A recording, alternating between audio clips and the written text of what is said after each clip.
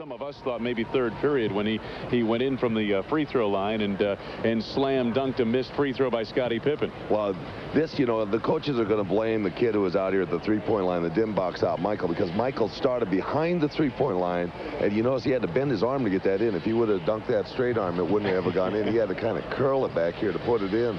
That's how high he came. But in the beginning of the third quarter, he went up in the first minute. I didn't think he played well in the first or second quarters. He's kind of gingerly testing it out. Am I okay? Can I take this move? Is this shot all right? And then in the third quarter, he got 2 rebounds. The first one, I looked and I said, Chip, how do you think he landed at that time? Chip said, looked to me like he landed and he still had spring and he's okay. The second one, he landed and he took off like, okay, now I got a rebound. I'm going to charge it up the floor.